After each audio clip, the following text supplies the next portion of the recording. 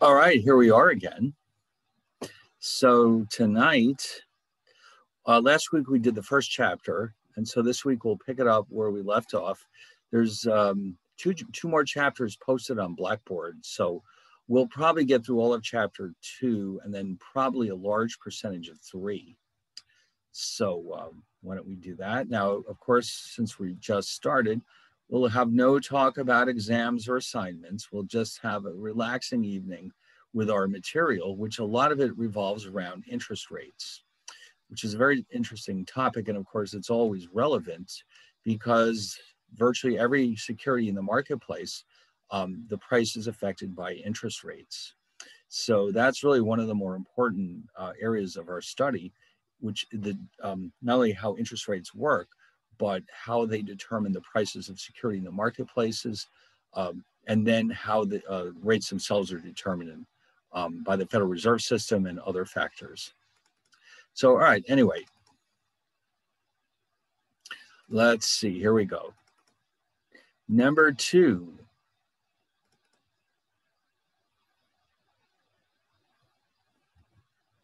All right, so, let me get this out of here. All right, so in chapter 2, you can see we're going to be looking at the determination of interest rates. In other words, where do they come from? That's an interesting question. And if we understand where they come from, we can understand how they change over time and how, of course, they ultimately impact on our own investments. That's really what we're interested in here. How does this affect us? It's important to understand this. But let's face it, the primary reason why we're interested in this topic is to understand how it affects our own investments and how that affects our ability to save for our retirement and that type of thing. Anyway, so we're going to do this in terms of what we will call the loanable funds framework, which is itself really a simple extension of traditional supply and demand analysis. So just in case you've started to forget, let me just quickly remind you how this works. So if you're looking at the market for single good, whatever it happens to be, it doesn't really matter. Oh, hold on, what happened here? The traditional framework would have us draw a set of axes where the price is on the vertical axis, the quantity is on the horizontal axis.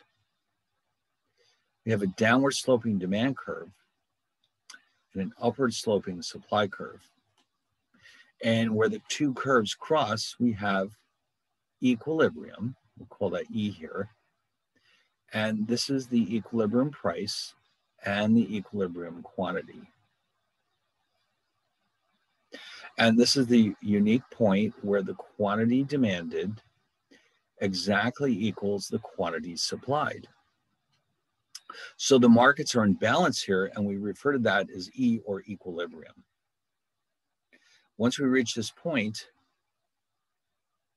there's no tendency for the price of the quantity to change. If the prices, let's say, appear somewhere where it's a little higher than the equilibrium price, that indicates that the quantity supplied exceeds the quantity demanded, and we have what's called a surplus. And when that happens, the price will drop. The producers will recognize that they're charging too much for this product. People aren't buying what they're making, or at least not all of it. The price will gradually fall, and eventually we'll find ourselves back in equilibrium. If, on the other hand, we set the price too low, let's say P3, we have the opposite situation. The quantity demanded now is greater than the quantity supplied because the price is so low. And this situation is referred to as a shortage. And you've experienced this. You go to the store and something's on sale, and it's been on sale because It's missing from the shelves. Okay, one day you go to the store and you're hoping to buy some Haagen-Dazs ice cream, and you get there and it's all gone. Why? Because the store put it on sale. And so the shelves are empty. The price is too low. When the price goes back to normal, the shelves will be full again. Okay. So equilibrium is where the economy tends to gravitate towards. If we're not in equilibrium, the prices will adjust until we find ourselves back in equilibrium. And this can happen very quickly. In some markets, it might take a little longer, but this should happen more or less automatically. Now, if there's a change in either supply or demand, that will have an impact on the equilibrium price and quantity. So for example, if we start in equilibrium,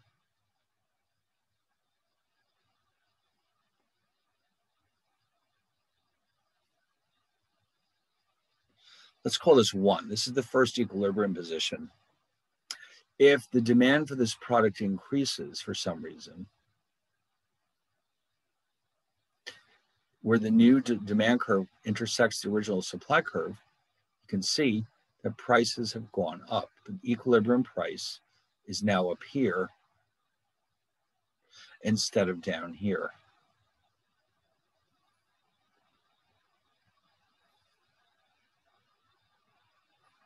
So we call this an increase in demand. And it simply means that if people want more of their product, they can certainly have it, but they have to expect to pay a higher price. And down here, we'll show the opposite case. The one on the top, by the way, this could happen for many reasons. Our incomes could go up. Our taste for this product could go up. For example, what if this product that we're looking at is avocados? Well, over the last 20 or 30 years, people have come to love avocados. Okay, 30 years ago, nobody ever heard of them. Now they're all over the place because Mexican food is so popular. So over time, the taste has changed.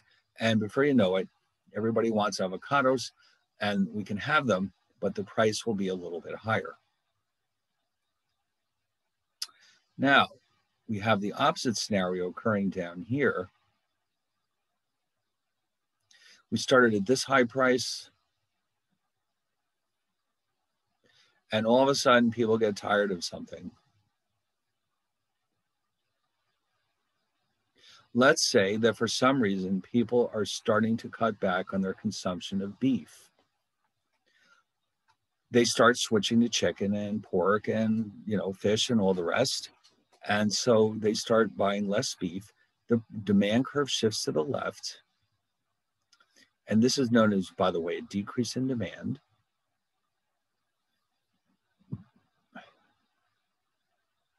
And of course, it stands to reason that everything works in reverse. The price has to drop, but so does the quantity. So in other words, if we don't want as much beef, that's fine. One of the advantages of this is that it will become cheaper to the people who still want it.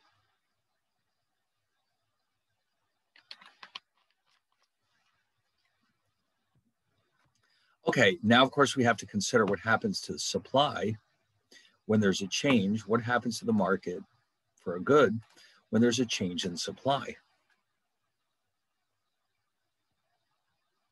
All right, so we'll start out with the same setup. We start at our equilibrium position here.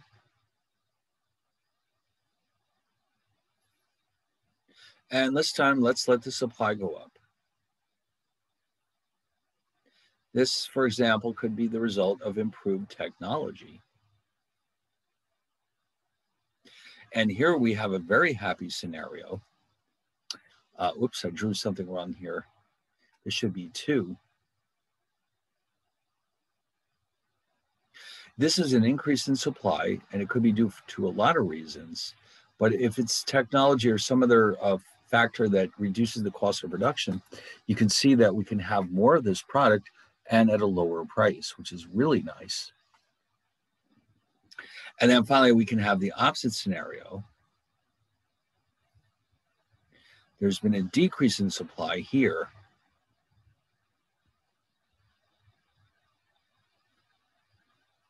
the equilibrium position rises from 1 to 2. And sadly enough, we have a higher price and a lower quantity. This is the exact opposite of what we want. This is a decrease in supply.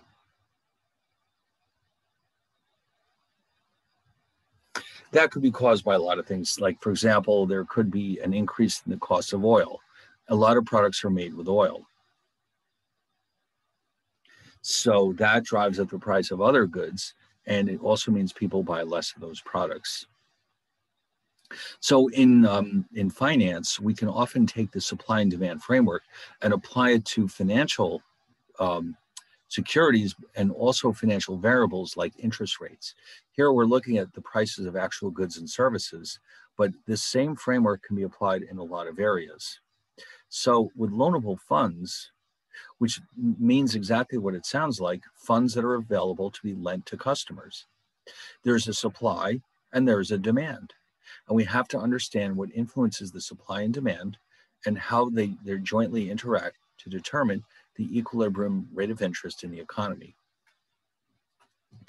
All right, so with all that being said, loanable funds are available to be lent from savers to borrowers. That's how it works. If nobody ever saved a penny, there would be no borrowing either because there's nothing to lend. Okay, in order for there to be borrowers, there have to be savers. Now, you're probably aware that when you go to your bank, any money you may have deposited in that bank has probably been lent out to somebody else. It's not sitting there in the vault, that's for sure. Now, if you ask for your money back, they'll find it for you. They'll have money in the vault, in the drawers, whatever. But if everybody came back and asked for their money at the same time, that would be a problem because the money just isn't there. It's been lent out to other customers. So loanable funds ultimately come from individuals who save their money and they turn around and they lend it out to, or if they don't, the banks do, they lend it out to borrowers, which most sectors of the economy are actually borrowers, as we'll see in a few minutes. Okay. So again, as I mentioned just now, the loanable funds theory of interest rate determination explains interest rates in terms of the interaction between the supply and demand for loanable funds. And both of them will react not so much to prices, but to interest rates. All right, that's one way in which this is different than what we just did before. There on the vertical axis, we had prices. Now we have interest rates. All right, so why don't we start with the demand for loanable funds?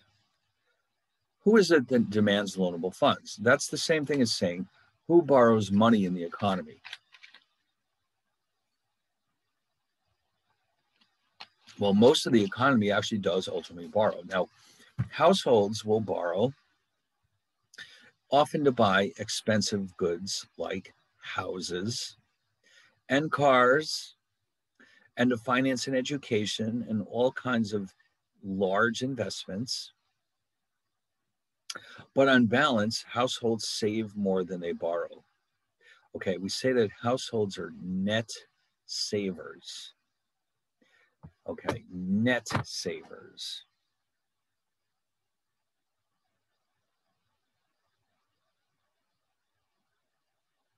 In other words, they lend, or say, I guess what I should say is lending and saving are the same thing.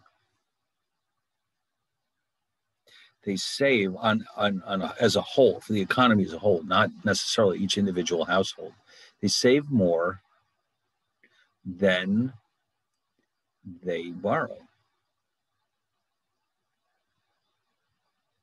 Businesses, for the most part, are borrowers. Businesses are constantly needing more funds to run their businesses. And where do they get it from? They can borrow from banks.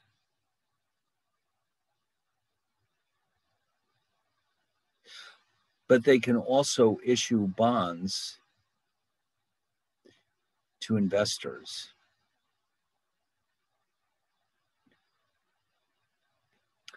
And a bond, as we'll see more in more detail later on, is a security which is used to raise money by promising interest payments to the lender.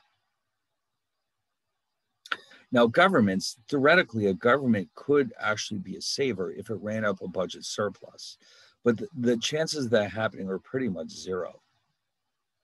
So governments borrow from the public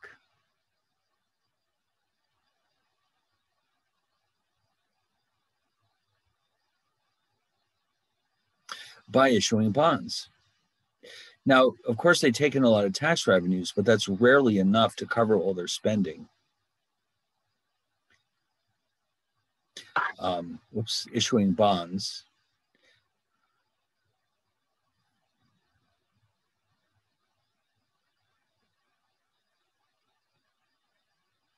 And then foreign businesses and governments also borrow in the United States for the same reasons, but they borrow here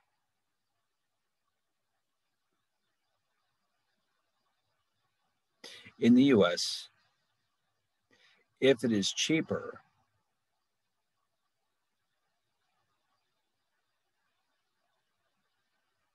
than borrowing in their own countries. That's the whole point of being here.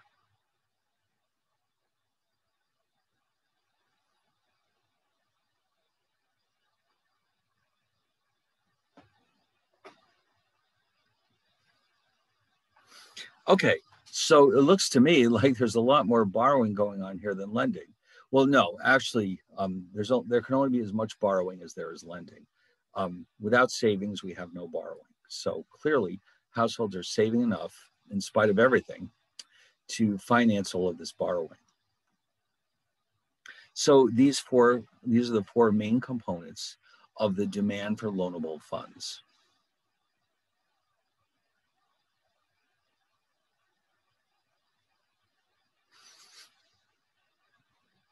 All right, I'll give you a second to catch up. Now, let's just take another more detailed look at how this is happening. So let's look at households one more time. They may borrow to buy expensive items, homes, durable goods such as autos, appliances, furniture. Economists define durable goods as anything that's designed to last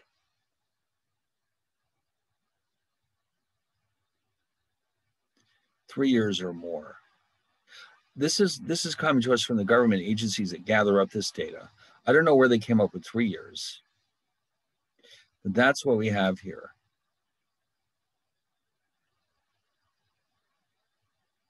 And then, of course, financing and education, really, besides buying a home, maybe the most expensive purchase you'll ever make. But of course, that's an investment.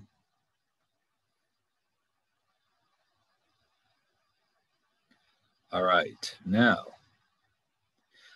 here's the interesting part. As interest rates fall, of course, households are willing to borrow more because borrowing becomes cheaper.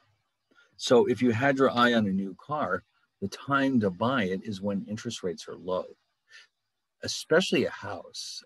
You could save a fortune on a house by borrowing the money for the house, the mortgage that is, when interest rates are low. So consumers are very sensitive to changes in interest rates.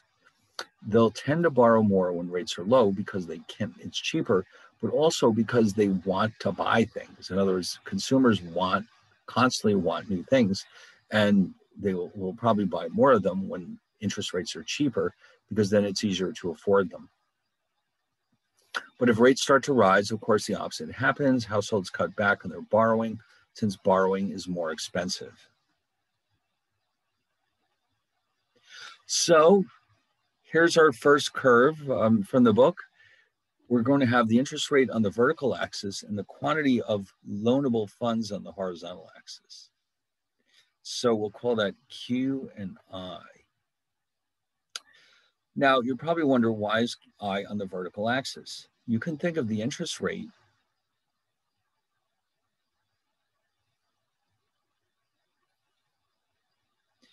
is the price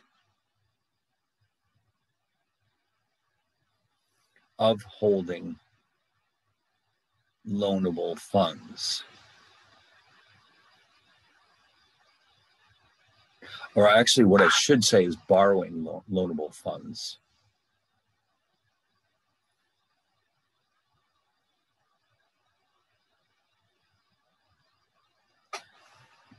So if I want to borrow, I'll pay I% every year on my loan. It's similar, but not identical, of course, to the dollar price that I pay to buy a good or a service. And if you notice, of course, the demand curve is downward sloping the way you would expect, because clearly when rates drop,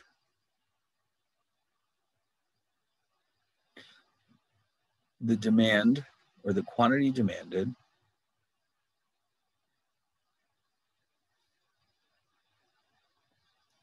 of loanable funds increases. So the curve is downward sloping. Now, the book uses the following notation. This little h stands for households. They're going to make a distinction between the demand for loanable funds from these different sectors. So the idea here is that they may respond differently to changes in interest rates. So they would like to keep them separate from each other, although they will eventually draw a single demand curve that represents all the different sectors of the economy. But they do want to keep them separate because some of these sectors, they will be very much affected by interest rates and others not so much. All right. How about the business demand for loanable funds? Why do businesses borrow? Well, it could be that they want to just expand the size of the company or the business. They may have some plans for developing new products to enter new markets, maybe to update its capital equipment. Maybe the employees could use some new computers.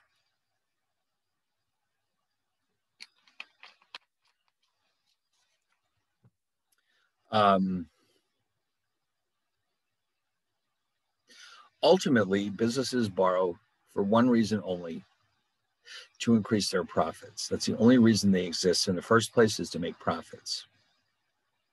So when rates are low, they're going to borrow more. It's just that simple because it's more profitable. When rates are higher, they will cut back on their borrowing because it's too expensive. So if they're developing new products, etc., it probably will have to wait till interest rates go down to a lower level because it's costing the company too much. Or if the employees need new computers, they may have to wait till interest rates start to fall.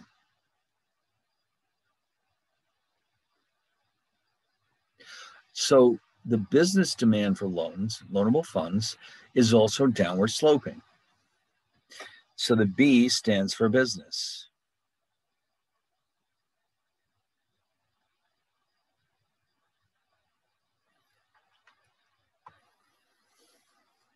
Okay. So the slope isn't, it's always going to be negative. What can happen is that for some of these sectors, the demand curve could be steeper than in others, but they'll all have that negative or downward slope. Now, the government, this is a different ballgame altogether. The government is not trying to buy products for itself. It's not trying to earn profits. It's not a profit-making organization. Their only motivation in borrowing loanable funds is to cover their deficits. The amount that they have to borrow depends on how much tax revenues fell short of their spending.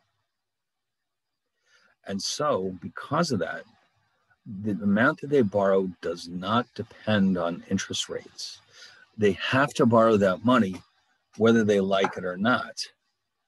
All right. So in other words, if rates are 2% or 20%, they have to borrow the amount they need to cover their deficits. And if they don't, they lose all their credibility and then they'll have to pay more interest in the future. So they have to do this. So because of that, the demand curve is actually vertical. Okay. A downward sloping demand curve means that, let's remind ourselves,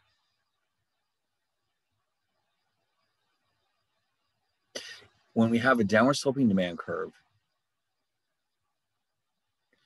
It's because as rates drop, the quantity demanded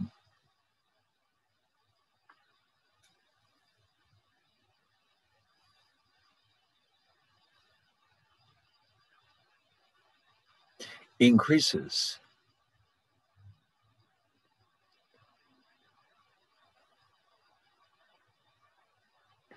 That's not happening here. The amount they need is fixed by the budget deficit. So they've got two curves here. If you notice, the first one is G1 and the second one is G2. The second one means the deficit increased. But they're both vertical, which means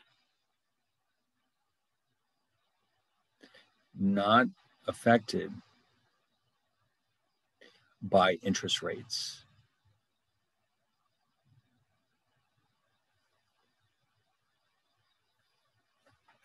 Okay, so that's what we need to know here. And again, this is one of the reasons why all the demand curves are listed separately, because they all react differently to changes in interest rates.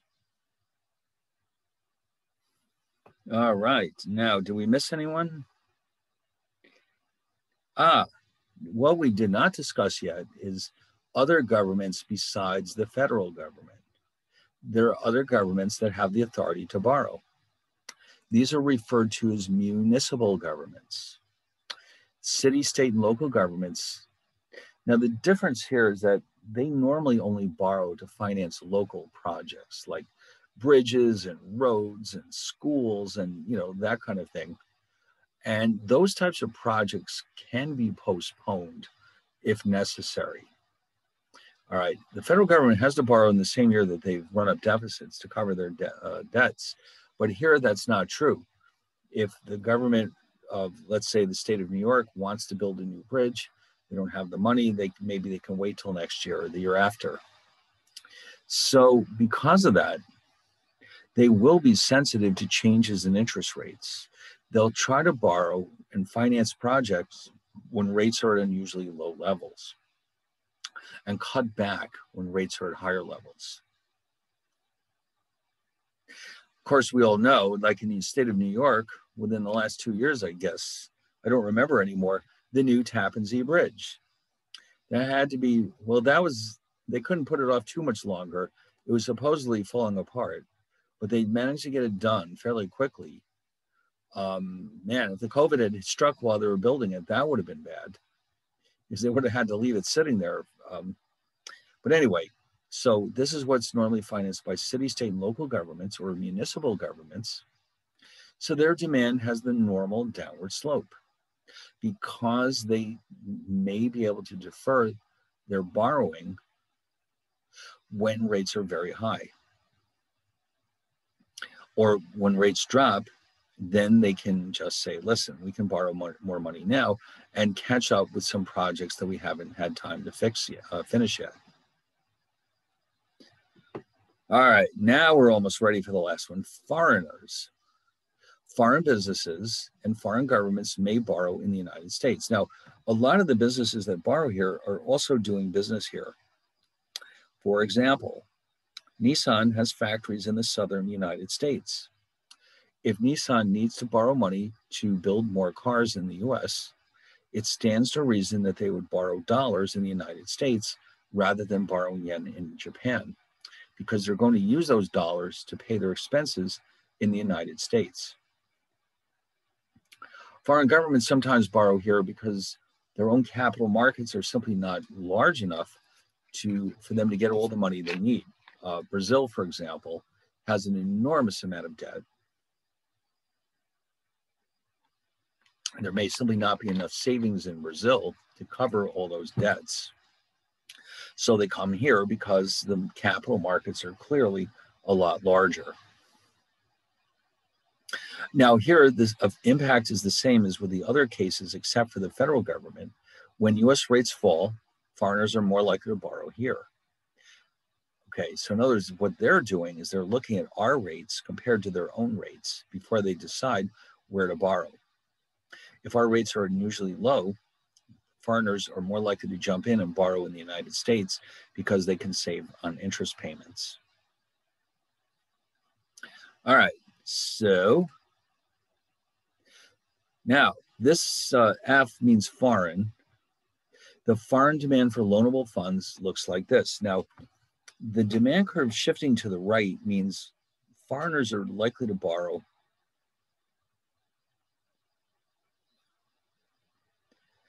more in the US than they did with DF1.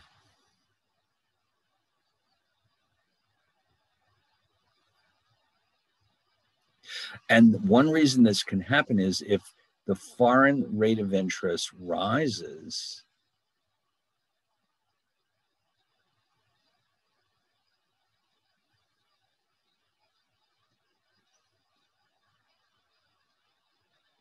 that means borrowing in the US becomes relatively more attractive than it was before. And so the foreign demand for loanable funds in the United States will increase. All right. Now, obviously, this cuts both ways. This curve could represent the foreign rate of interest falls. And now it might be cheaper to borrow in their own countries. So this curve shifts around due to factors including the foreign rate of interest. All right.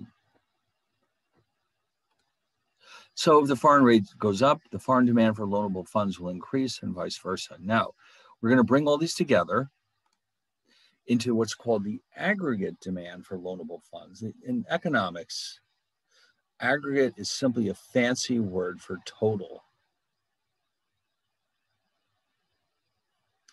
And what we're doing is combining the demands from all of these sectors into one gigantic demand curve for loanable funds for the entire country.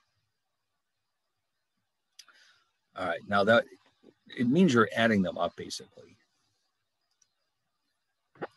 to come up with the total or aggregate demand for loanable funds in the United States. Now, here in the book, they have a nice graph where they show the individual demands, and when they combine them, you have to visualize here that, imagine I'm adding these together and end up at the bottom with this aggregate demand curve. A means aggregate or total.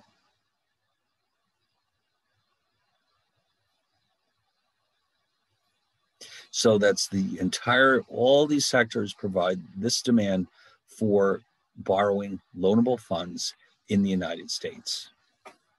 And even though one of these is vertical, the net amount of all of these added up, if you can see, we add these together, we still have, on balance, a downward sloping demand curve. Okay. The slope is negative.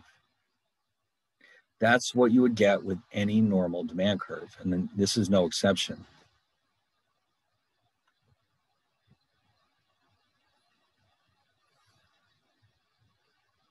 All right, now up to this point, we've been only looking at the demand. The supply of loanable funds ultimately comes from households, although it could come from other sources as well.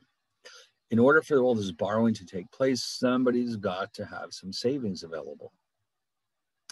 So the supply of loanable funds comes from savings. Households, like I said before, are net savers, even though they both borrow and lend. On balance, households lend more than they borrow.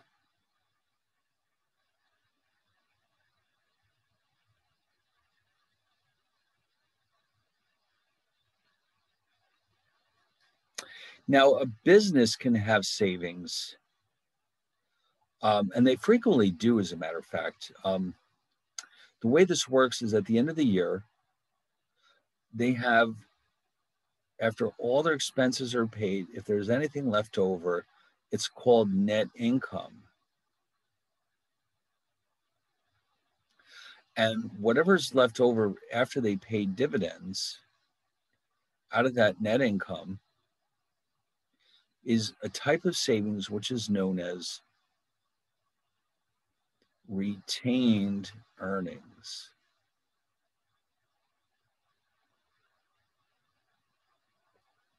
Now, if the company chooses to lend out those retained earnings by putting them in the bank or buying bonds, for example, that becomes part of the supply of loanable funds. On the other hand, if they just sit on it, it may not be available to be lent out. So the businesses often do save in the form of retained earnings, but it only becomes part of the supply of loanable funds if it's available to a bank, let's say, to lend out to customers. Now, governments, governments can be part of the supply.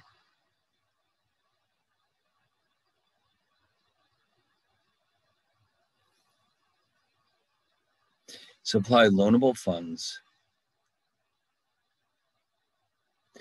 if they have a budget surplus. Yeah, that's likely to happen. It's not impossible. Some foreign governments do, in fact, have surpluses, but not here, that's for sure. And then finally, foreign businesses and governments, you'd be surprised. Foreign businesses may, lend some of their funds in the U.S. Foreign governments will sometimes buy up U.S. Treasury bonds with any surplus funds they may have. So foreign businesses and governments may also be able to provide some loanable funds. But ultimately, the main source of these funds is households. Okay. Now, periodically, you hear talk in Washington about encouraging more savings with tax breaks and all this and that. Sometimes they do it, sometimes they don't. Americans in general do not save a very large percentage of their incomes, certainly less than most other countries. In fact, if we wanted to confirm this,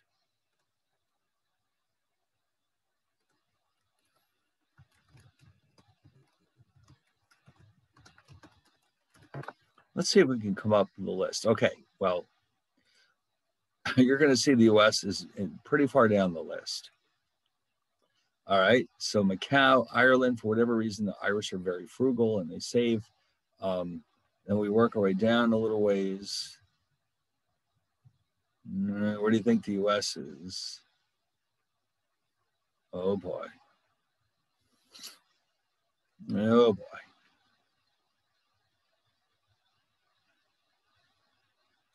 Okay, one of these days. I don't know. I hope we're on the list.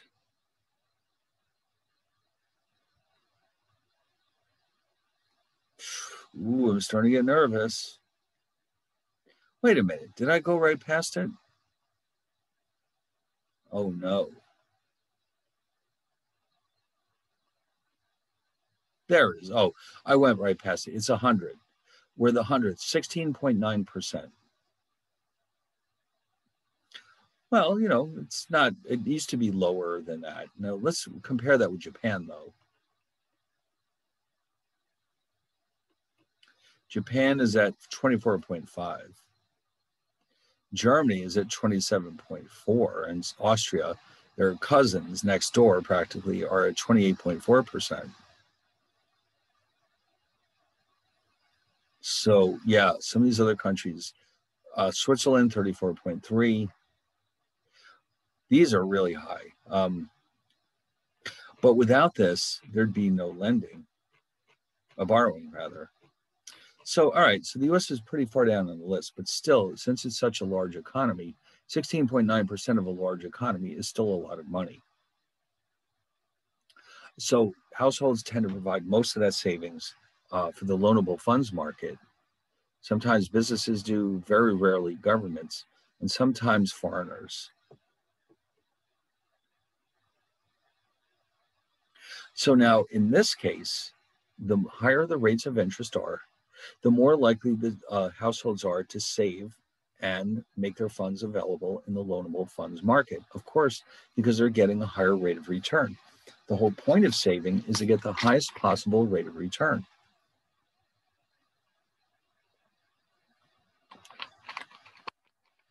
So what that means, oh, and one more thing, this is something else that we have to take into account.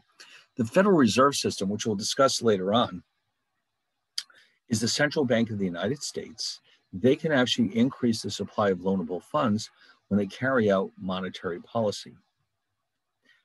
With expansionary monetary policy, what the Fed is actually doing is they're increasing the money supply and the supply of loanable funds for the express purpose of lowering interest rates and stimulating the economy. That could be a source of loanable funds, although they're not going to overdo it, because if they do, we could start to have more inflation. All right. On the other hand, if inflation is out of control, the Fed might start lowering the money supply, which means loanable funds will drop and interest rates will rise. All right, so with all that being said, we're going to bring all these together like we did before. Aggregate, there's that word again. Fancy word for total. And the potential supply of funds, loanable funds, is coming from all of these sources: households, businesses, theoretically the federal government, municipal governments, foreigners, and the Fed.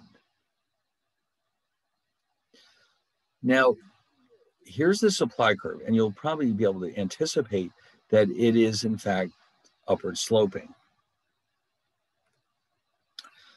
Now, if you notice, let me go back and revisit with you the demand curve for loanable funds. Well, it's hard to tell, but the supply curve of loanable funds is quite a bit steeper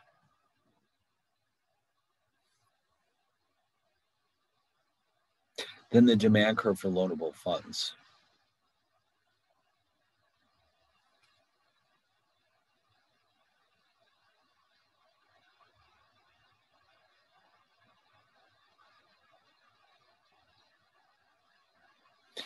Steeper. Now, what does that have to do with anything?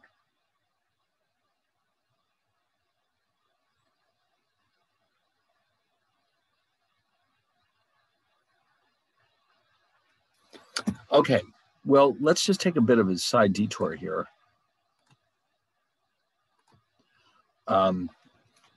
Let's take a look at two demand curves. We'll start there.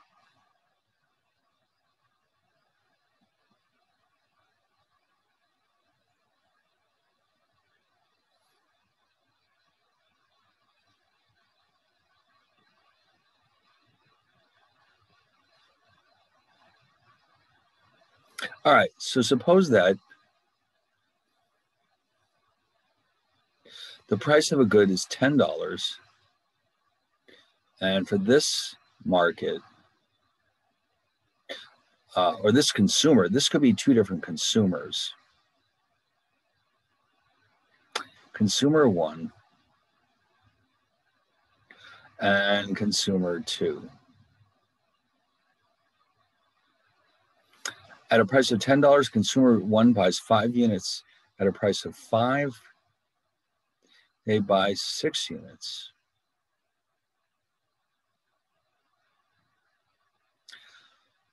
Okay, I have to be careful with these drawings.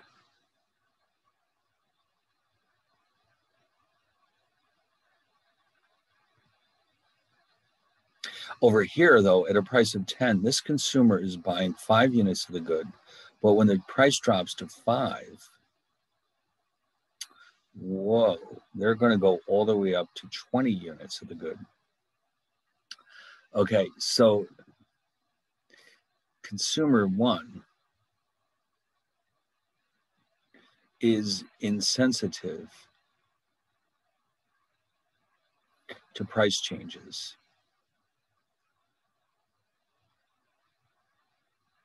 In other words, their buying patterns are not affected very much by price changes. They're going to buy, I mean, when the price is cut in half, they'll go from 5 to 6 units, and that's it. Whereas consumer 2 they're saying, oh my God, the price is cut in half. I'm going to buy 4 times as many units of this good as I did before. So consumer 2 is highly sensitive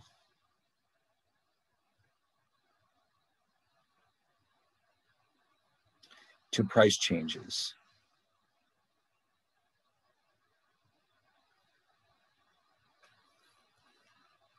Okay, now in economics, the terminology that we use to describe these two cases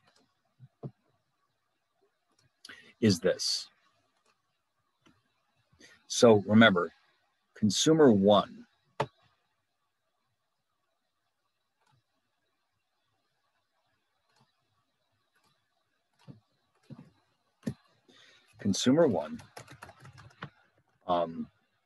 is insensitive to price changes. Therefore, we're going to call this price elasticity of demand is very low.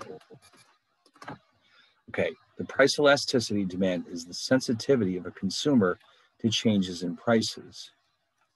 Consumer 2, on the other hand, is highly sensitive to price changes. Therefore, his price elasticity of demand is very high.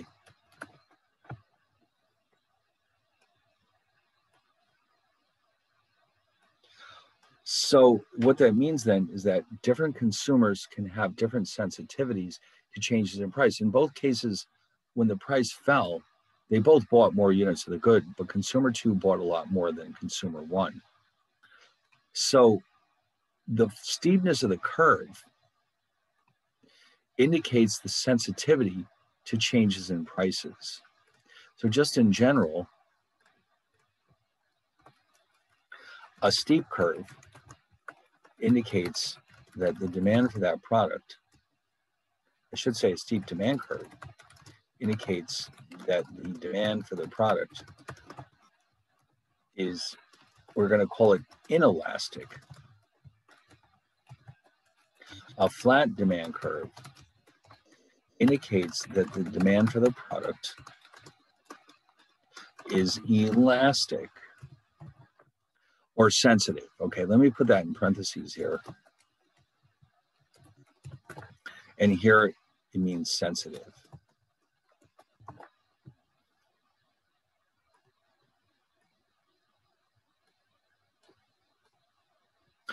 Okay, so when we tell you in these notes that the supply curve is steeper, as it says here, the supply curve is upward sloping. Since more loanable funds are supplied at higher rates of interest, as we know, the supply curve is steeper than the demand curve for loanable funds. So what this means then is that lenders or savers, the behavior of savers, in other words, the suppliers of loanable funds, is far less sensitive to changes in interest rates than the behavior of borrowers, in other words, the demanders of loanable funds.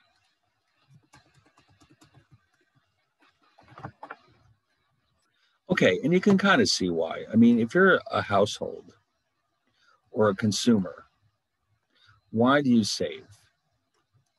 Well, saving is going to provide you with, a safety net. Consumers will save even when interest rates are relatively low.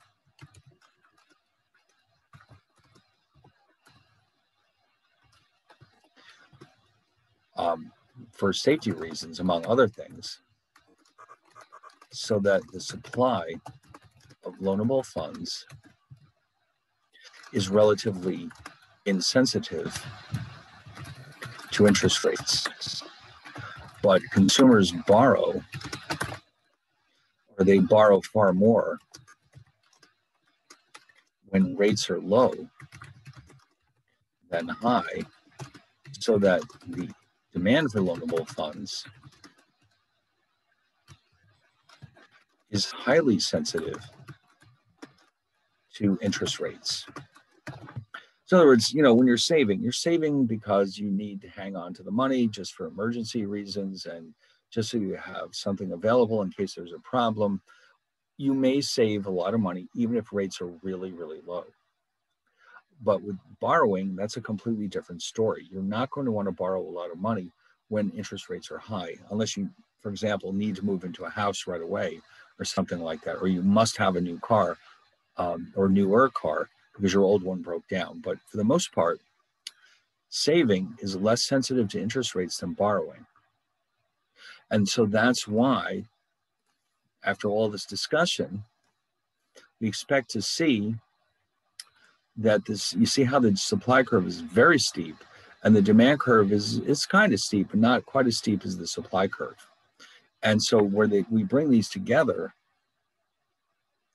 of course, this is our equilibrium rate of interest I, and down here is our equilibrium quantity of loanable funds. So at any given point in time, the interaction between the two is telling us what our supply and demand for the interest rate and the quantity of loanable funds will be.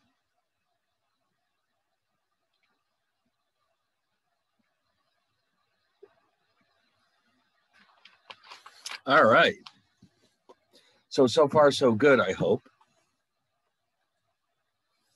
And all right, anyway, now, just like with any other market, if the interest rate is not where it belongs, in equilibrium, there could be a surplus, for example, if for some reason, okay, let's say using our graph here,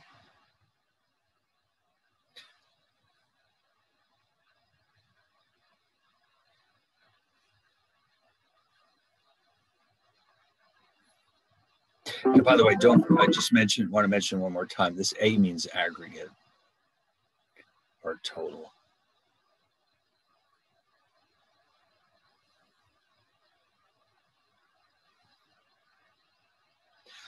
What if the interest rate is not here at the proper equilibrium level? But let's say it's way up here somewhere.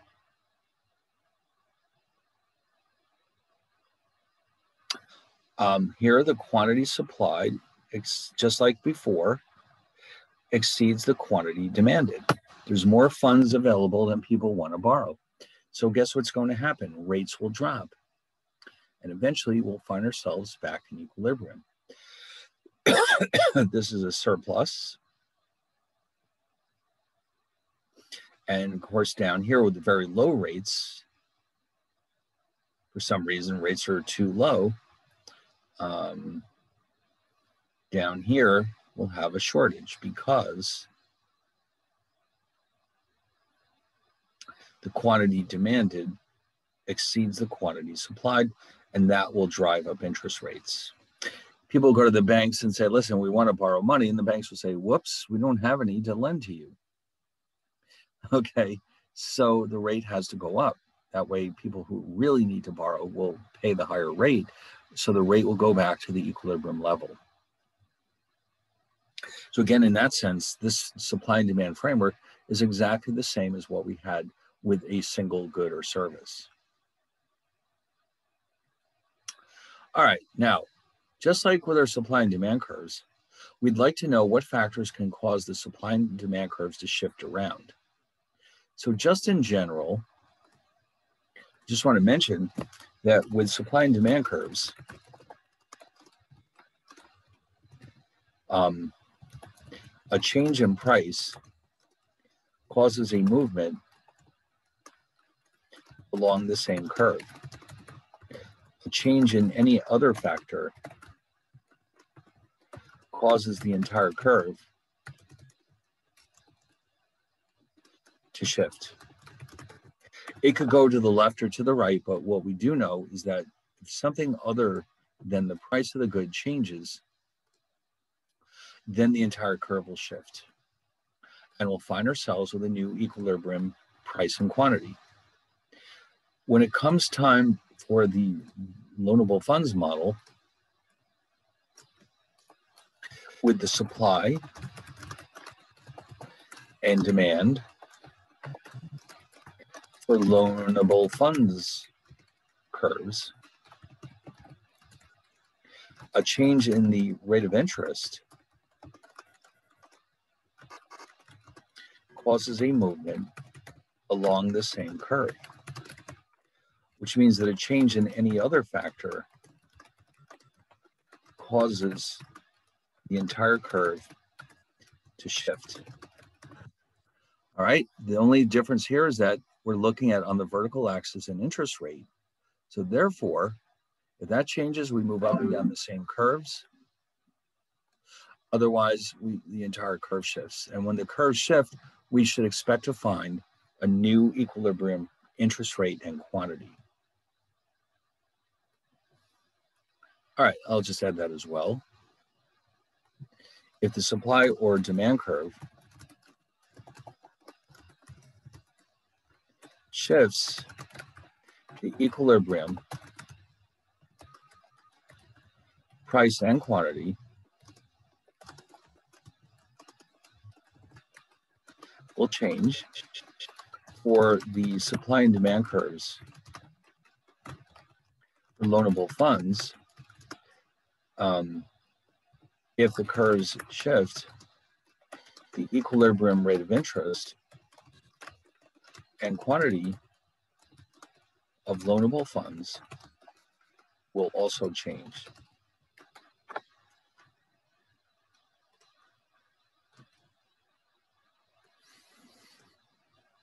Okay, so let's see if we can figure out what factors do affect interest rates through their impact on loanable funds.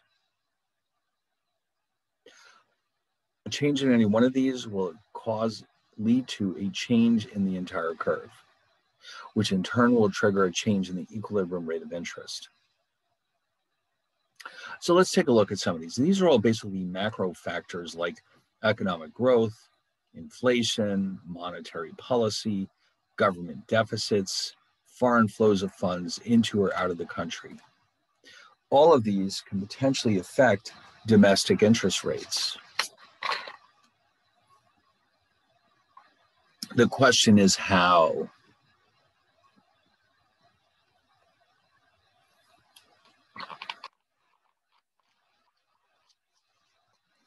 All right, well, we're going to go through and use economic logic to figure out how each of these impacts on supply and demand curves for loanable funds, and in turn, the equilibrium rate of interest. Now, some of them will make perfectly good sense, and some of them might seem a little surprising. All right, so let's find out how these affect interest rates. Now, obviously growth is beneficial to everybody. The faster the economy is growing, the more affluent we will be, the higher our standards of living. When the economy is growing, people want to buy more goods and services. Of course they do, because they're people. People want to have more fun things. That's just reality. I'd like you to show me a person who doesn't want to have more fun items. That person doesn't exist, okay? Fun. People live to own fun things. All right, well, maybe it's not quite at that simplistic level, but let's not kid ourselves. Nobody would say no to having more toys in their house, okay? Whether those toys take the form of new clothes or new iPhones or whatever it is, the more money we have, the happier we're all going to be. That's just reality. So as the economy is growing, we become more affluent, we can afford to have more nice things. We're more likely to borrow money to buy houses and cars and other expensive items that we've always wanted. Vacations, you name it. And suddenly we realize, hey, we can't afford to go to Bermuda. hey, we can afford a new car. But of course, we still have to borrow that money. I mean, we didn't become that affluent. And besides, even if we did, what starts to happen? What if you do actually have the ability to plunk down enough cash to buy a Volkswagen? What are you likely to do? You're not going to buy the Volkswagen. You're going to use that as a down payment on a Tesla, okay? Because you're saying, I can afford a Tesla now. So that's just the way it is, okay? Or if you were originally going to take a little trip to New York City, now all of a sudden it has to be at least the Bahamas. All right. So that means more borrowing. So as that happens, there's more borrowing, there's more demand for borrowing. And not only that, but look at businesses. Suddenly, their businesses are more profitable. The economy is booming. So now is a good time to expand their operations or develop new products or whatever it takes to increase their profitability in the future. So guess what? Now they're going to go out and borrow more money to do exactly that. So the demand for loanable funds is going to grow pretty quickly, which means the entire curve shifts to the right. Okay. And if there's no change in the supply, the equilibrium rate of interest will go up, but so will the quantity of funds. Okay, so you can see what's happened here. There's a shift to the right. There's an increased demand for loanable funds.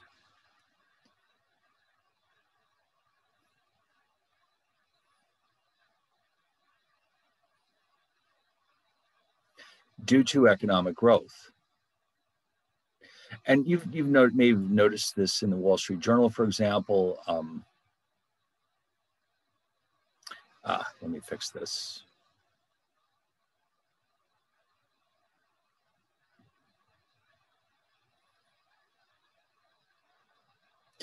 During a recovery, interest rates, almost without fail, will increase. The economy wakes up, the economy heats up, people want to borrow more money, et cetera. And before you know it, we do have higher interest rates. So rates do tend to rise during strong expansions, and they tend to fall during recessions, because then everything works in reverse. If the economy is slowing down, that's not the time to buy a new house or a new car. People will borrow less money. It's also not a good time for business to expand itself, so businesses will borrow less money. So that means that this works in reverse.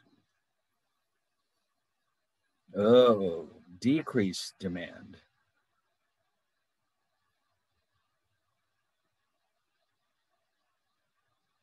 For loanable funds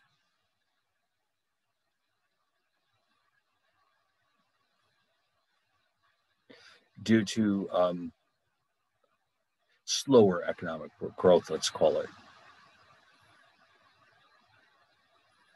The economy is slowing down. We're all worried about it. So we stop buying. We don't cut back altogether, but we may decide maybe we'll save that new car for next year, or maybe we don't need new furniture this year, or that kind of thing. Businesses may say, maybe we could start that new project next year. Now, if you want to see this, there's a great website, which I don't remember if I've shown it to you yet or not. It has all kinds of wonderful economic data, and it's run by the Federal Reserve Bank of St. Louis. The title of this database is called FRED, which stands for Federal Reserve Economic Database. And what I'm going to ask it for is US interest rates. And we should be able to come up with a nice little graph. Oh, boy.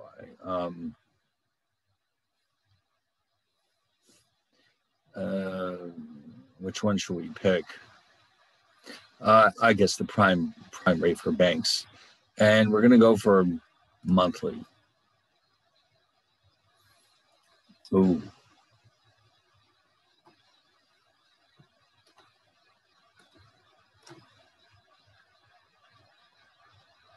Anyway, So these vertical bars, these gray bars represent recessions. So I'm hoping you can see rates can get very high from time to time. Like in the early 80s, they were very high. But then there was a recession in 1991. Actually, this is 81 and 82, and rates dropped. And actually, they kept falling for quite a while. But you can see there's a long-term downward trend. Rates are falling and falling and falling to levels that, realistically, you don't expect to see. In fact, why don't we switch this over to the federal funds rate, which we'll discuss later on in the course. And that's the rate set by the Fed. All right, let's see what they've got for us.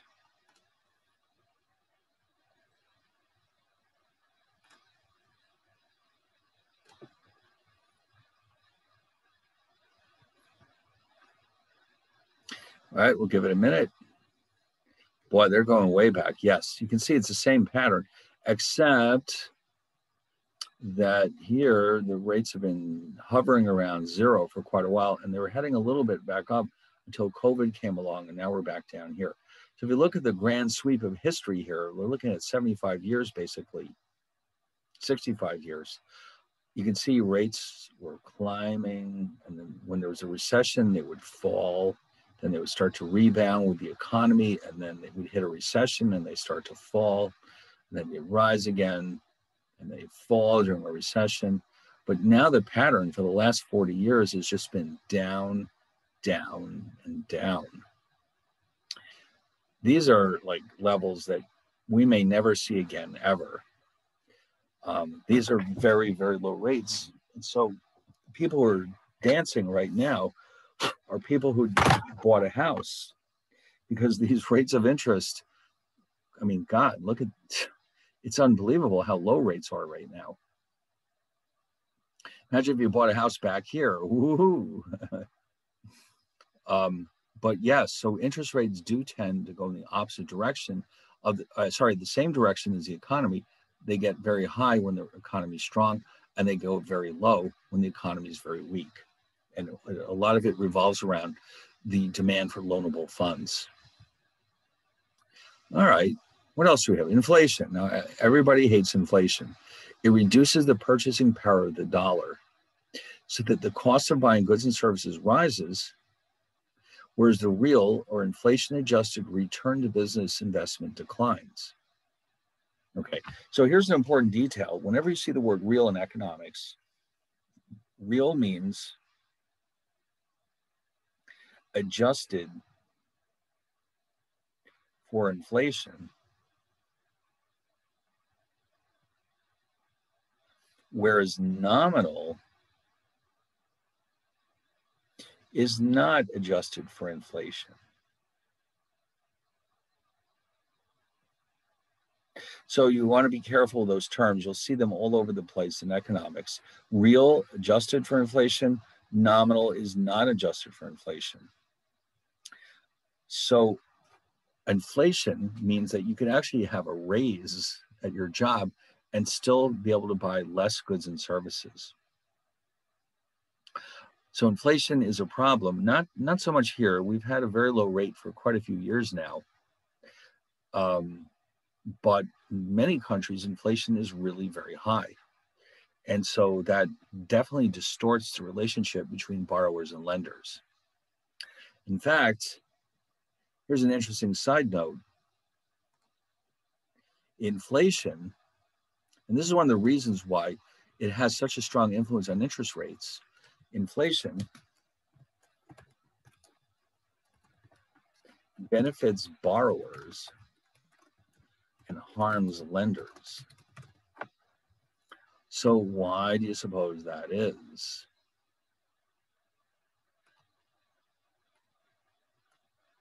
Well, because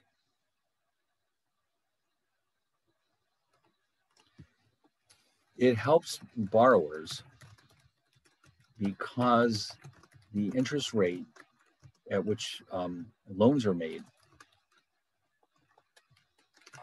is fixed. so that as inflation erodes the purchasing power of the dollar,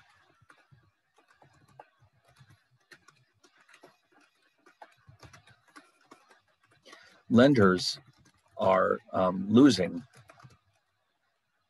in real terms because borrowers are repaying their loans in cheaper dollars. Okay, so in other words, inflation is actually helping borrowers. It's hurting lenders because their rates of return are lower once you take into account the loss of purchasing power. Whereas for the borrowers, it's the other way around.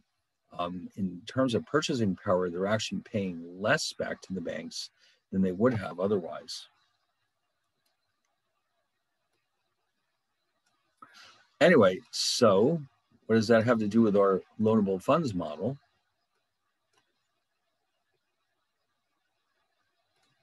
So therefore, changes in inflationary expectations will affect the supply and demand for loanable funds. Now, in order to explain this, what we're going to do is introduce here to explain how and why this is happening. We're going to introduce the so-called Fisher effect. So this is going to take a while. I'll tell you what, since it's 8:15, why don't we stop for our break right here? And when we get back, we'll explain the Fisher effect and how it determines the impact of inflation on loanable funds. Okay. So, all right, this seems like as good a time as any to stop for our evening break. And when we get back, we'll discuss the Fisher effect and its influence on borrowing and lending. All right, so let's knock it off for a bit, and I'll see you in a little while.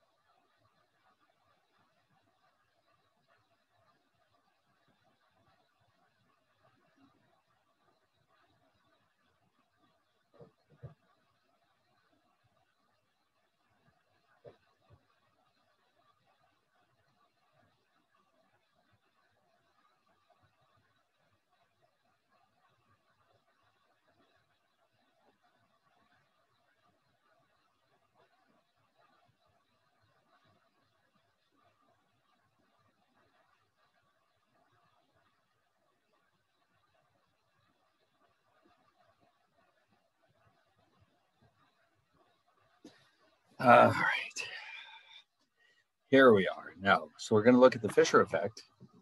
So first of all, Fisher is Irving Fisher,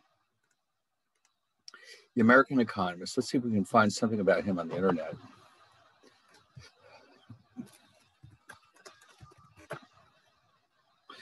Yes, okay, so here's Irving Fisher. And he was a very famous economist at the turn of the 20th century. And he wrote some important books in which he proposed this idea of the Fisher effect. He had a lot of other interesting things going on in his background. For example, he got the first ever PhD at Yale. He taught there for a while.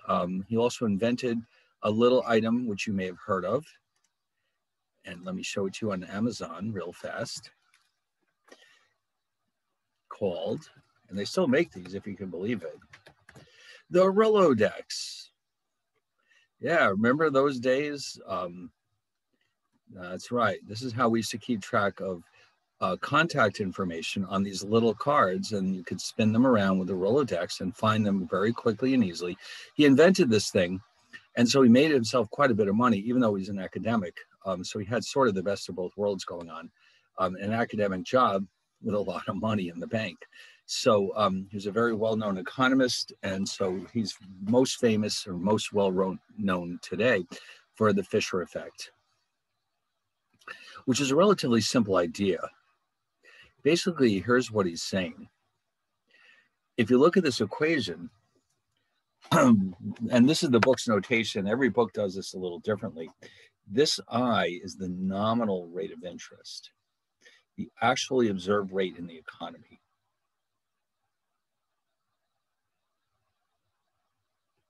In other words, not adjusted for inflation. Now, this is the real rate of interest.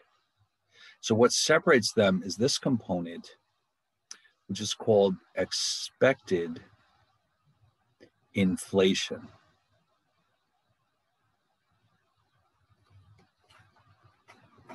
And the logic here is that lenders, when they decide what rate to charge you, will think about this in two terms: the real rate, which is what they'd like to earn to compensate for the risk they're taking, and then they will add an inflation premium to that to compensate for the loss of purchasing power that they think will happen when inflation goes up. So just as a quick example, suppose that a bank is lending money for, or is making mortgages to homeowners.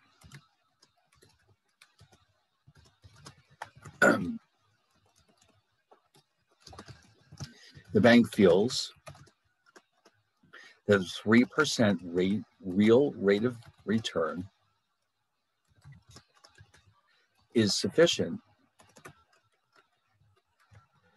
or is consistent with the risk that they are taking by lending out money to homeowners. Now, they're not going to earn 3% in real terms unless the inflation rate is 0. If the bank expects inflation to be 2% of the coming year, or I should say in the near future, it makes sense to charge a nominal rate of interest of 5% for a mortgage, of which 2% is designed to compensate for lost purchasing power.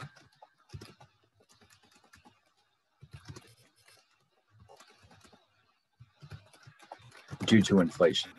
All right, in other words, they're saying, listen, we think we should get a 3% real rate of return from lending out money for homes. That's consistent with the risk that we're taking. But we want to also protect ourselves from inflation because that reduces our real purchasing power. So, in order to get a real rate of return of 3%, if inflation is 2%, we have to charge 5%, of which the last 2% is simply compensation, the lost purchasing power due to inflation. And so if you look at Fisher's equation, what you're seeing here is then in that case,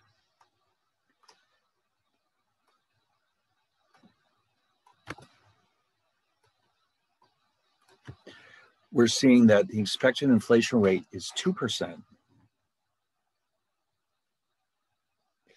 The real rate that they wish to earn is 3%. And when you add them up, you get a chart of the rate charge of 5%.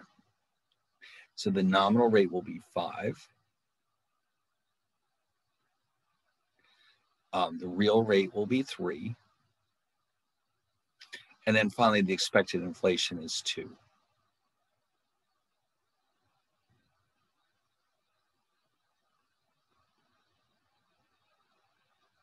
And that's what Fisher's relationship says. Okay, so the direct connection between nominal and real is this expected inflation term.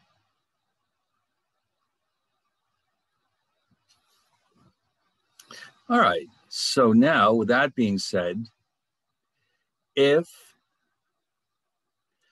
in the economy as a whole, inflationary expectations rise, let's say the banking system as a whole expects inflation to go up in the future. The real rate doesn't really change very frequently, so we can assume that the real rate is constant. All right, so let's say that instead of 2%, the inflation, expected inflation goes up to 3%. How would the banks react to that?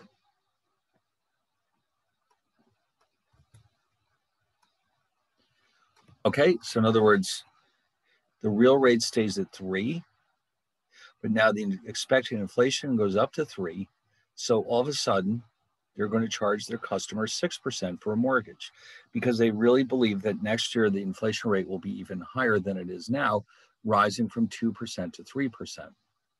So therefore, higher inflationary expectations, and it's not just banks, it could be consumers, it could be businesses. In general, higher inflationary expectations lead to higher nominal rates of interest.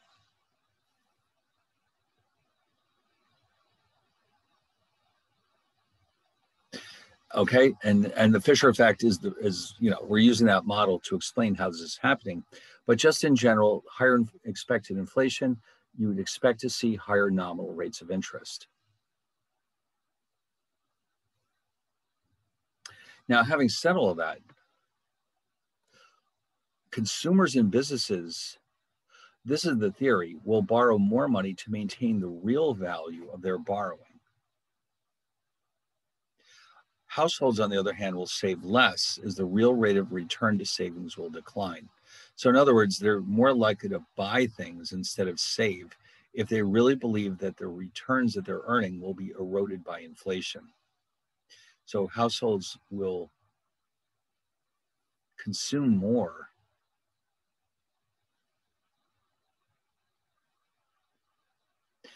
and save less due to higher inflation. I mean, really, when you think about it, why would you save if your returns are going to be swallowed up by inflation? And in fact, countries that have experienced hyperinflation, nobody saves anything. They just spend their money as fast as they can before their money loses even more of its value. So what we're seeing here is that two things are changing. The demand for loanable funds will increase.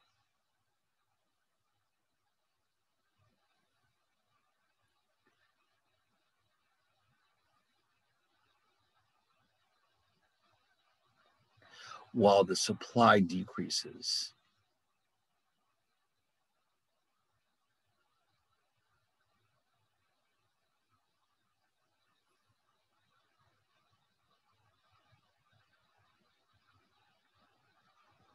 So two things are changing at once. This is something we haven't seen before. So how would that impact our supply and demand curves? All right, let's find out. So the supply curve shifted to the left. All right, people save less.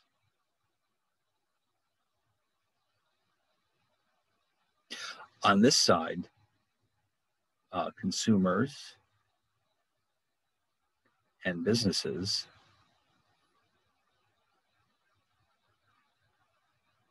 borrow more. Now, the net effect, if you notice, the interest rate definitely goes up. The quantity depends. It depends on how far these curves shift. The quantity could go up or down or stay the same, but the interest rate will definitely go up in this case. So the nominal, I should say, in this case, the nominal rate rises. The quantity of loanable funds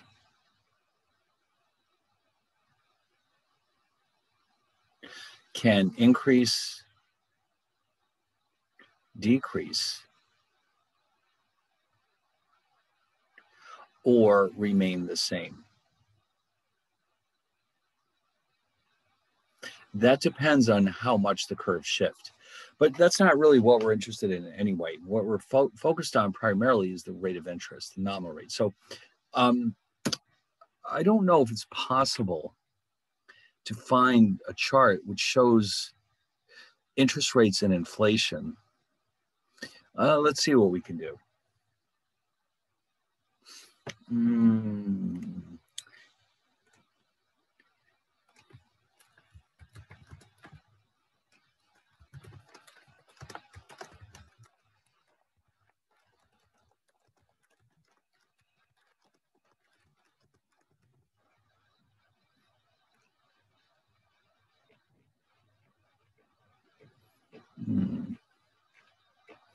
Yeah, I wanted a little graph. So now I'm not sure what this is going to be. Oh, all right. Well, this is what Fred has. Red is the inflation rate, and green is the Fed funds rate. That's the rate at which the banks borrow and lend among themselves. So it's kind of hard to see the pattern here, I think. But, you know, like the red line, it doesn't change very much. The US inflation has been very stable for quite a long time. The green line, the effective Fed's funds rate, as we saw earlier, bounces up and down quite a bit. This is the series we were looking at earlier. So when you put them together, this doesn't really illustrate very well what I was saying, that higher inflation should also lead to higher interest rates. I guess that's the best we're going to do for now.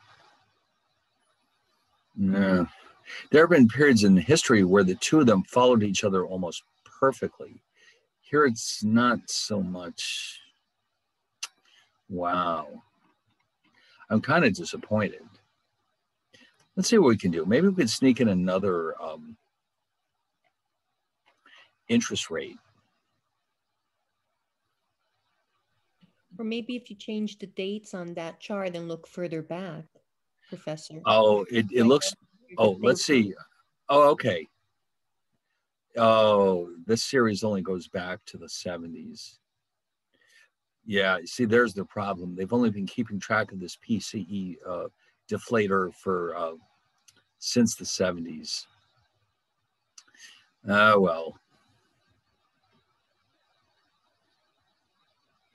That's all right. I mean, I'm sure we could find some better examples of this. One thing we do know, though, is that in countries that have very high rates of inflation, the connection between the two tends to be really, really strong. Let's see, maybe we could find something like that. Probably looking at Brazil. Okay, we'll try Brazil.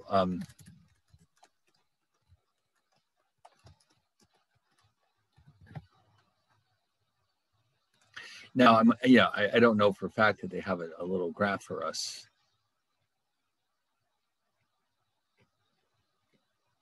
That's not what I want.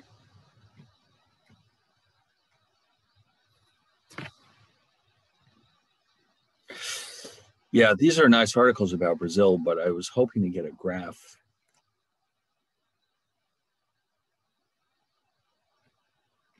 Wow. That's okay. It's right, but you get the idea. I mean, just in general, there tends to be a strong correlation between inflation and interest rates. Now, monetary policy, what happens here? Suppose that the economy is sluggish and the Fed decides to step in and stimulate the economy. What they're going to do is they're going to increase the supply of loanable funds. In other words, they're making funds available to the banking system to lend to their customers. Now, the rub there is that the Fed cannot make the banks lend, but they're hoping that this will give them an incentive to lend more money. And by doing so, with more funds readily available, they can lower their interest rates and actually then lend out even more money to their customers. So in general, when this happens, the supply curve for loanable funds shifts to the right because the Fed has increased loanable funds in the banking system. And the impact, which is what the Fed is after, is lower interest rates so that the economy will grow more quickly. Okay, because again, we know that consumers will buy more durable goods, they'll buy more houses, and businesses will expand their operations when rates are lower. Now, the Fed can't do this forever, of course, because eventually this will start to lead to more inflation. But in the short run, their job is to keep unemployment as low as possible. Although, of course, in the big picture sense, their number one priority is fighting inflation. They're still willing to risk a little bit of inflation to keep unemployment from getting too high. Now, if they engage in contractionary monetary policy, in other words, they raise rates because they're worried about inflation, the supply of loanable funds shrinks up, interest rates rise, the supply curve shifts to the left, and so we end up with higher rates and less loanable funds in the market. And of course, that accomplishes its desired objective. What they're basically doing is they're slowing down the economy to make sure that inflation doesn't get too completely out of control. Okay. Now, deficits, this is a little different. Remember, with deficits, the government has to pay their bills. So the more they spend, the more they borrow. And it's just as simple as that. The bigger the deficits, the higher will be the demand for loanable funds, and therefore the higher will be the rate of interest. So here is a diagram illustrating what happens when the government's budget deficit gets bigger.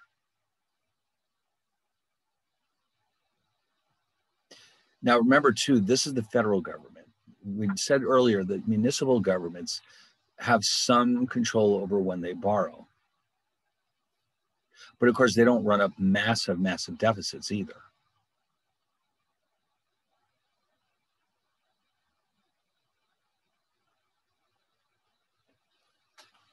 Okay, so the natural impact here is to see higher rates of interest.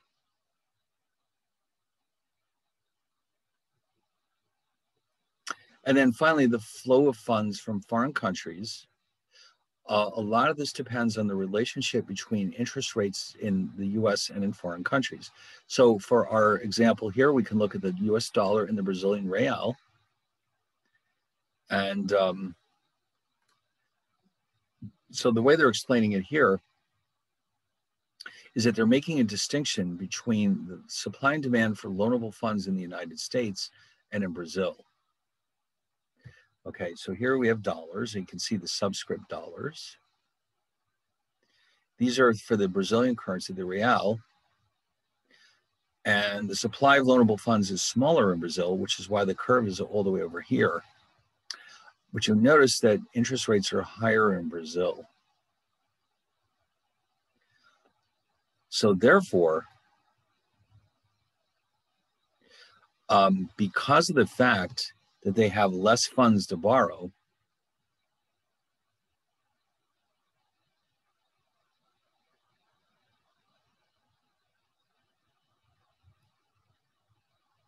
Well, actually, I probably shouldn't have put it that way.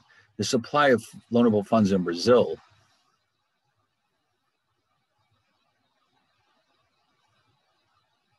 is obviously smaller than in the United States.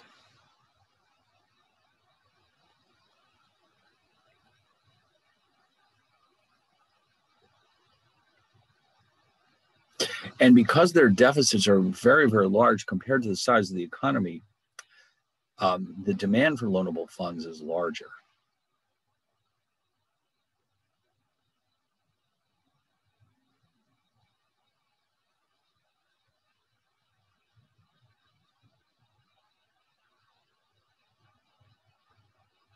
And so the impact is that Brazilian interest rates are higher than in the US.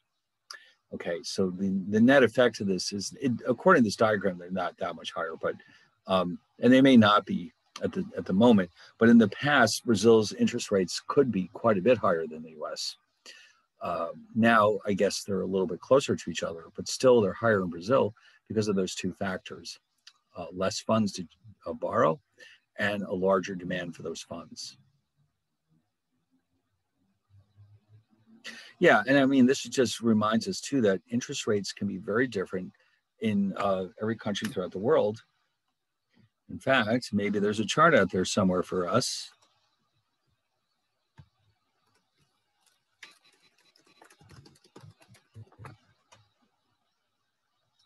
Oh, okay. Now, interest rates like this, 58%, that usually is a sign of a government that's in, let's say, chaos. There's a lot of turmoil in Venezuela. There's a lot of inflation. The economy is basically collapsing. But even Argentina is at 38%. That's a lot of inflation.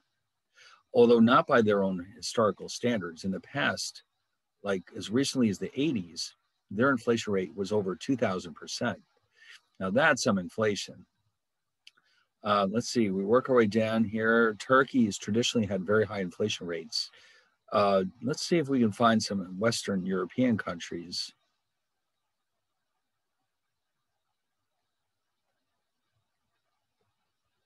Yeah, we have to go way down here. Look at this.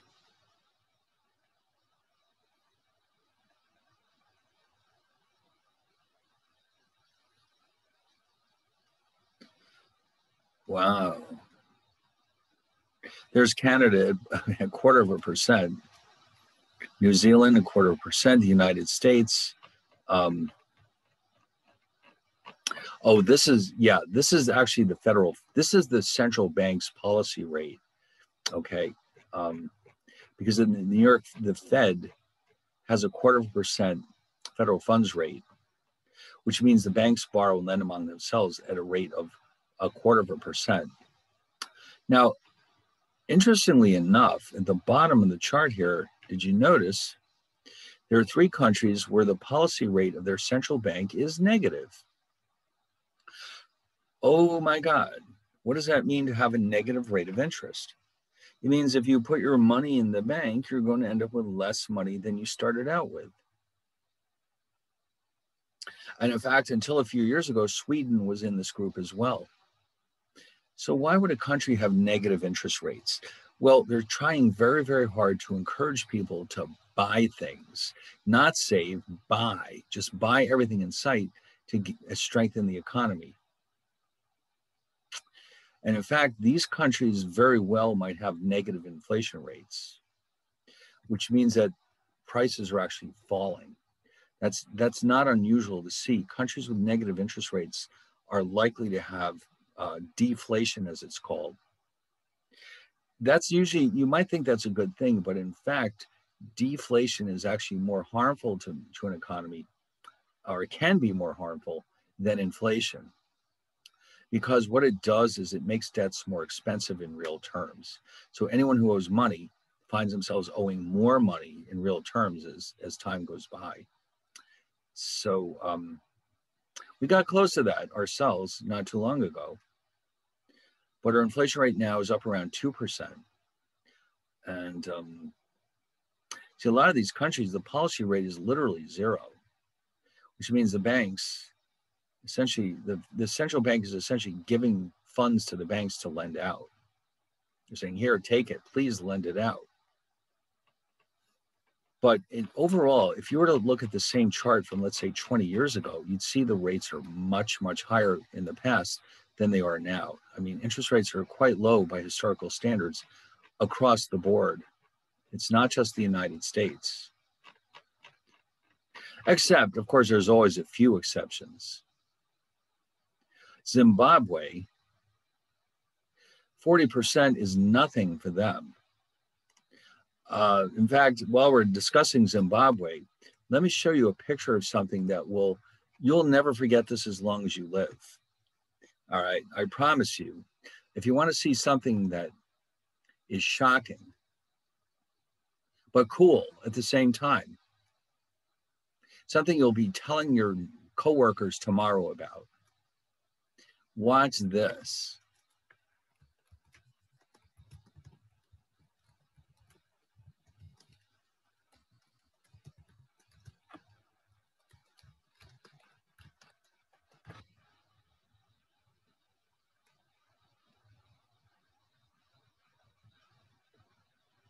What does that say in there?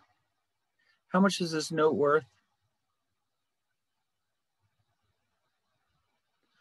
$100 trillion. This was printed in 2008. At the time, it was probably enough to buy a loaf of bread because the economy was absolutely ravaged by inflation. Now, by the way, if you want to have one of these, if you're a collector, you can have one for only $224. Look at that. 14 zeros. Wow.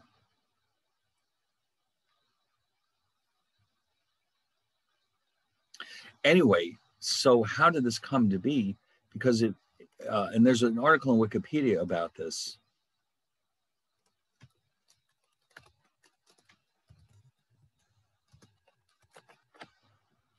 Their hyperinflation rate reached in the fall of 2008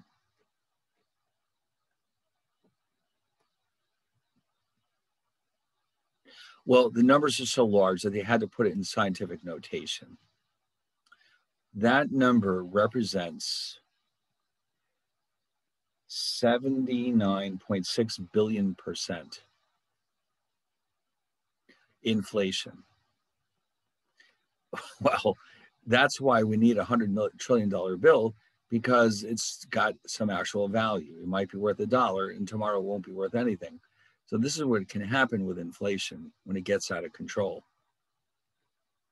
So is everyone going to have nightmares about this tonight?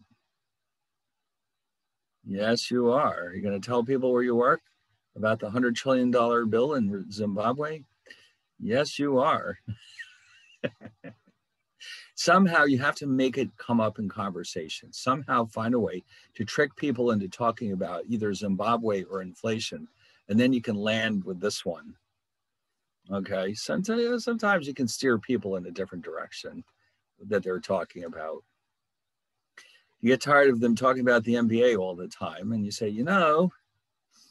All right, well, anyway.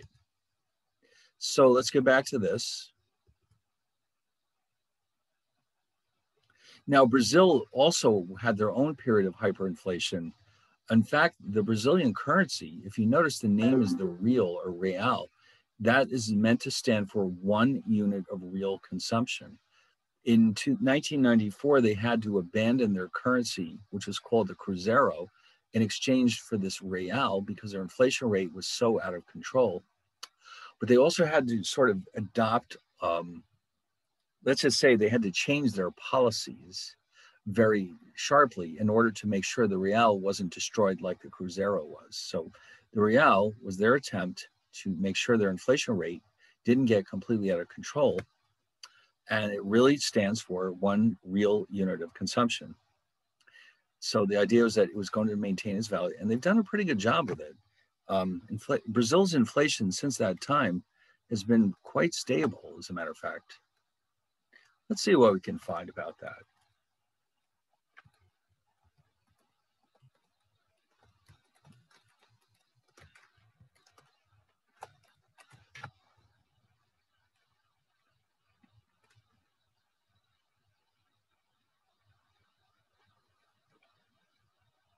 Okay, so in 1988, it looks like 1990, they were up around 3,000%. Okay, so the introduction of the real takes place right about here. 94, that's right.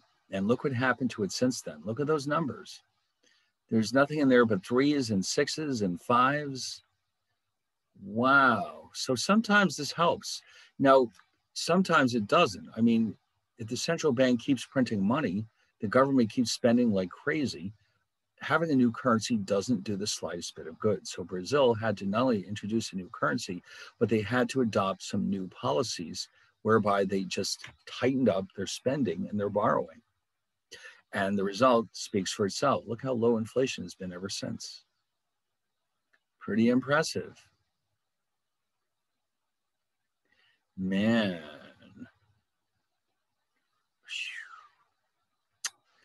That's interesting. So you can probably do the same thing with Zimbabwe.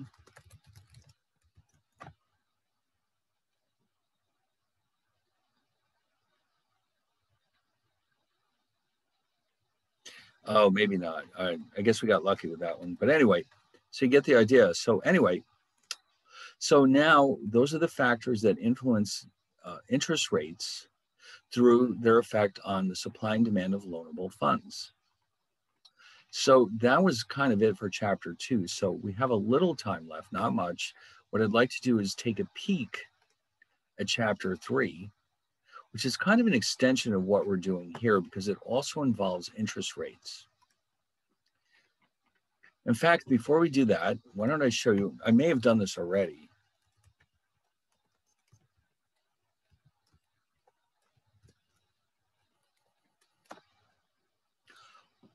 We're going to go to the treasury market here for a minute and take a look at what kind of returns we could earn right now. And you can see that these are all treasury securities. And unlike many other bond issuers, these bonds are available with maturities from 1 month all the way up to 30 years. All right, typically corporate bonds have a maturity of 30 years, and that's all you have to choose from. They're different. They have all these available maturities, but the interest rates up to, let's say maybe here, are under 1%. They're low. They're very low. The reason why they're so low is because everybody has confidence that they will make the interest payments that they promise people. So this relationship between the maturities of these securities and their yields, as they're called, is known as, and let me write this down here for you somewhere.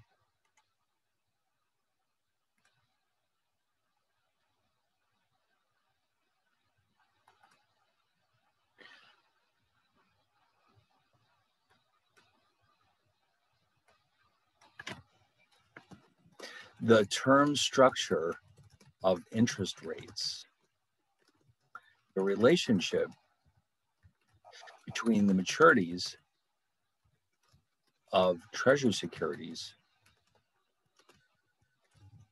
and their yields or interest rates.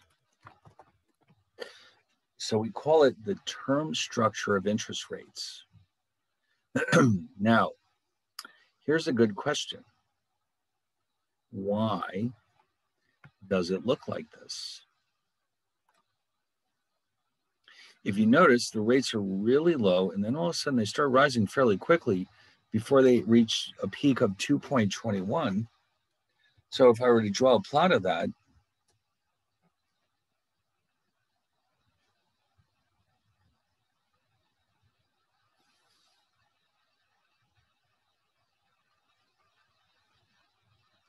and here I've got the maturity, it's going to be flat and it'll start to rise, something like that. And this graph, by the way, is often called the yield curve. And throughout history, yield curves have had many different shapes, but in general, the most normal shape that we traditionally have seen with these yield curves is more or less just upward sloping.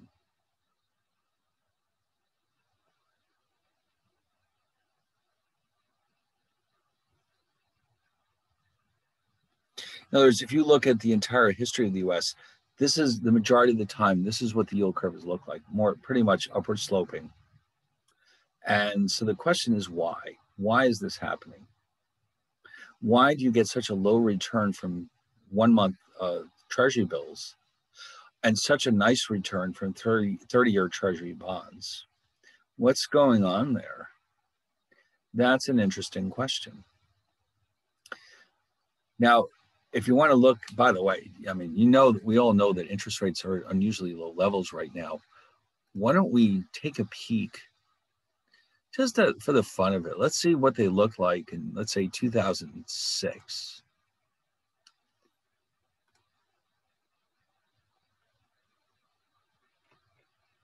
Oh my God, look how high those numbers are. They're all well above 4%. Well, but of course, no disasters were taking place in 2006. It was a more normal time. Or let's try 1999.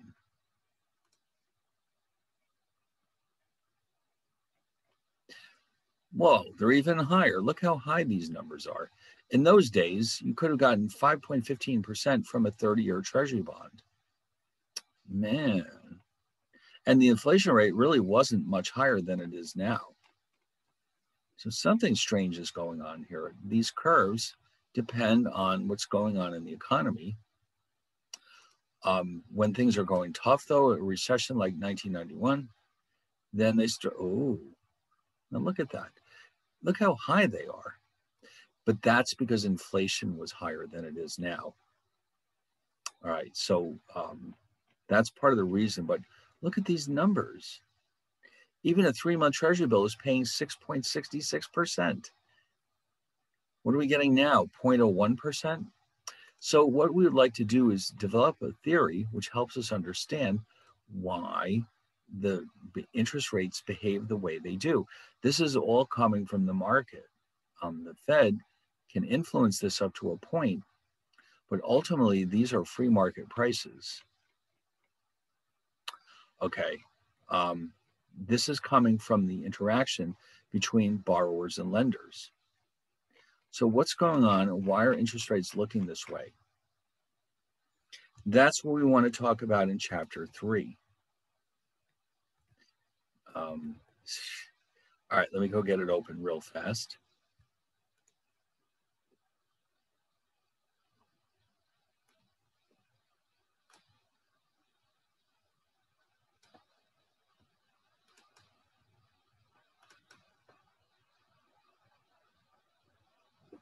So the actual title of this chapter is The Structure of Interest Rates. It's being used in a more general sense than just the term structure, because that really only focuses on the maturity structure. There's other structures that we can assign to interest rates.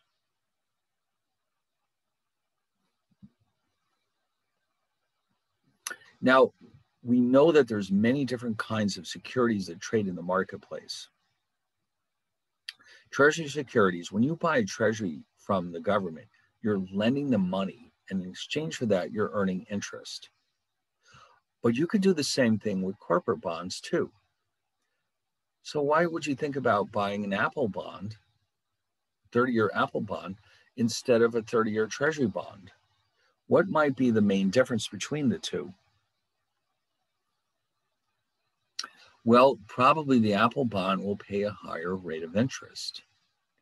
But why? Why can Apple pay you more interest than the government? What is different between the two? Well, in a nutshell, the difference between Apple bonds and the Federal Treasury bonds is risk. Even though it seems hard to believe, Apple, in principle, could go out of business if everything goes wrong. Can that happen to the federal government? No, they can't go out of business. And if they run out of money, they can raise taxes. So Treasury securities are considered to be risk-free, while all other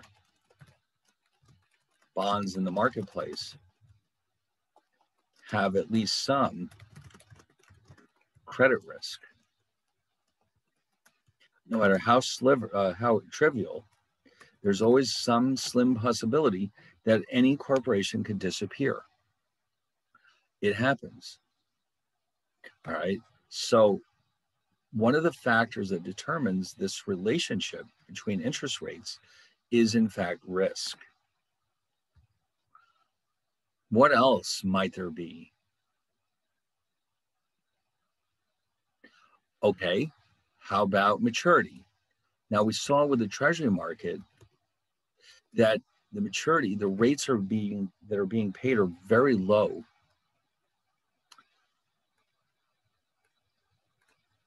If you're buying a very short maturity bond, let's say you buy a 1-month Treasury bill, you're getting 1.01%. But that 30-year bond is paying 2.3%. Now, there's a reason for this, but we don't have time to get into it tonight. Why is the 30-year bond paying so much more than the 1-month bond? I'll give you a hint. It has something to do with risk. Not credit risk, but another kind of risk, which we'll explain next time. Okay, it's a little late tonight for that kind of thing, but liquidity. Remember, liquidity is the ability to convert an asset into cash, or basically trade it for goods and services. Treasuries are the most liquid bonds in the economy. Corporate bonds may not be quite as liquid. It may take time to sell a corporate bond. You may have to suffer a loss to do it. So treasuries have another advantage over other bonds in the economy, and that is liquidity. I can sell a treasury security at a moment's notice with no trouble. Can I do that with a low-rated corporate bond? Probably not. And one more is taxes. Treasuries provide tax breaks that you do not get with other types of bonds. All right, so that's another reason why treasuries are so popular. You can get tax breaks by buying them. So all of these factors combine to give us a multitude of interest rates on all these different bonds out there, because they all have different levels of liquidity, they have different maturities, they have different levels of risk, and they have different tax treatments. So there's a whole slew of different interest rates out there, not just the treasury market. So we want to understand how these markets are related to each other and the factors that determine the structure of interest rates. All right, well, anyway, but we can save this for next time. And we're going to delve more deeply into this topic of interest rates. And of course, we're not going to stay in this forever. We'll go on to something else as well. But for now, we're going to stick with interest rates for a little bit longer because it's such an important topic. All right. So in the meantime, I guess we've had enough fun for one night. We'll stop right here. And then next time we'll pick it up where we left off. All right. Okay. So see you all next time. Okay. Thank you. Good night. Right. Welcome. Good night. Thank you. Good night. Okay. Bye. Next week. See you later.